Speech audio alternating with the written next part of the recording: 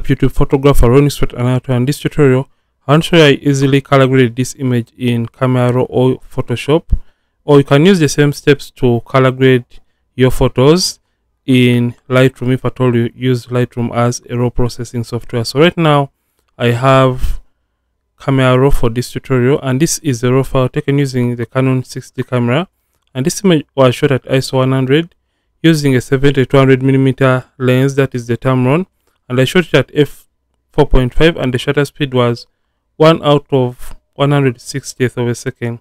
And you can see this is the before and after that we are going to be achieving by the end of this tutorial. So without further ado, let's get started. And if at all you haven't subscribed to this channel, simply subscribe and don't forget to hit the like video or hit the like button on this video so that YouTube can push and recommend this video to many people out there. So you can see the before and after, and I'll simply come and I reset this photo to the default so that you can understand and learn everything about processing or color grading in the Camera Raw filter. So the very first thing I tend to do when it comes to editing my raw photos is simply changing the picture profile of the photo. So what I would do, I just come to the profile, and this is only going to be available for those people that shoot in RAW.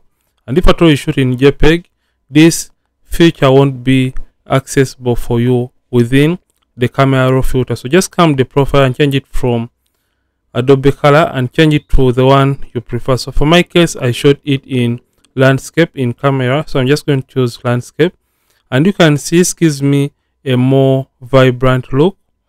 And after doing that, I prefer images to be warm because warm images are easier to color grade and they have richer skin tones. So I'm just going to come to the temperature right here and take up the temperature slider just a little bit higher, up to around 5800, and you can see now the skin looks better and it looks warm enough. And after doing that, the next thing I'm going to do, I'm just going to come to the highlights and take the highlights down because I want to get back the information within the skin that was part of belonging within the range of the hotspots. I'll simply come and do the same for the whites, and now the skin is looking uniform and we have gotten rid of the hotspots in the forehead area. And after doing that, I'll just come to the shadows and open up the shadows slightly, just like that, and I'll take the blacks down slightly to add some contrast to the image. Then I'll come to the contrast and add a tiny bit of contrast to around 5 is okay for this photo. Then after doing that, you can see what we have so far before and after, but this is not all regarding the color grading. So I'll just come straight down to my color mixer tool within Camera Raw. And some people, if at all you have an older version of Photoshop, it is going to be known as the HSL panel or the hue, saturation and luminance panel within the Camera Raw filter or Lightroom. So after doing that, we're just going to start color grading, and color grading is going to take place in both the color grading tool or panel and also the color mixer panel within Camera Raw. So I'll just come and open up the color mixer first, and after doing that, I'll just come to my hue slider because I just want first of all deal with the skin tone. So if at all you have to zoom in by pressing Ctrl+ on the keyboard, you can see that we have some magentas within the skin tones and some reds falling all over the place. So what I would do, I'll simply come to the hue slider, and what you have to understand about the hue slider, when you're moving the hue slider to a given direction, you're trying to make that color look like a color either on top of it or beneath it. So by this I mean, if at all I'm to first of all target the greens for illustration, I'll simply take the green slider towards the right hand side, and you can see as I'm moving the green slider towards the right hand side, I'll be making the green color or the greens look like a color below it, which is the aquas. And if at all I take the slider towards the opposite end, I'll be making the greens look like a color on top of it, which is the yellows. So that is basically how the hue slider works. So for whichever color that is here, that is how it is going to be affecting the image depending on the direction you move the pointer.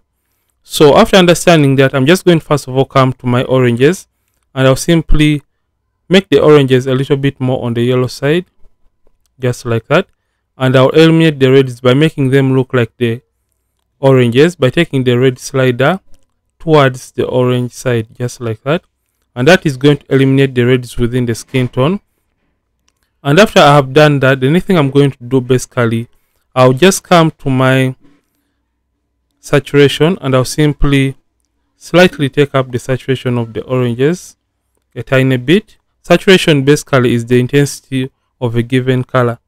So after doing that, I'll just come to the luminance and simply take it down, or take down the saturation or the luminance. Luminance is the brightness or darkness of a given color. So you can make the oranges darker, you can make the oranges brighter. So that is what luminance does. So I'll just make the oranges slightly darker. It was -4. It is okay for me. So I'll just come back to the hues and I play around with the greens right here. So I'll take the greens towards the aquas, just like that. And this is going to oversaturate the greens. So I'll come back and I simply do the same for yellows, just like that, to eliminate the yellows so that the subject is not competing with the background in this case. Then I'll come to the saturation and simply desaturate both the yellows and the greens. So I'll just slightly take this down. So I'll just take the green slider down slightly. And right now we have such a look, but this is not all. So we're just going to go straight to our second. So this is the before and after for the color mixer tool, and you can see the difference. So after that, we're just going to come straight to the color grading panel. And with this, you can either add a given color to the midtones, the shadows, and the highlights. So how this basically is going to work, we have to come, for example, for the midtones, you can add a given color to the midtones. So you click in the middle and move this pointer to whatever color you want to affect the image. So the closer it is to the edges, the more intense that color is going to be, and the closer it is to the center, the less intensity of that color you're going to be having. So for my case, I'm just going to add a tiny bit of oranges to my midtone. So I just come and add a tiny bit of the oranges, just like that, to complement the skin tone. And I'll just come to the highlights and simply add a tiny bit of the cooling effect by turning this towards the cool side, which is the blues, just a tiny bit.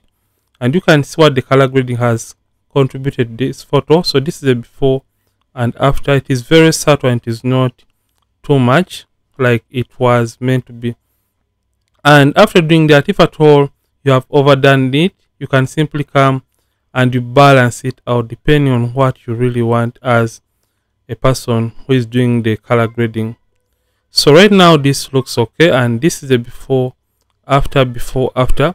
And if at all the oranges are a little bit too much for your liking, you can come back to the color mixer tool and come the oranges and simply desaturate them. I think this looks okay, and this is the before after. So this is how you can easily edit and color grade using the camera raw filter or even Lightroom. And if at all you have enjoyed this video, don't forget to like this video and don't forget to subscribe to this channel. If at all you have been watching and you're not subscribed yet to this channel, and after doing all the color grading, you can simply click open to open the image into Photoshop for more adjustments and skin retouching. So this is it. Don't forget to keep practicing and also keep creating.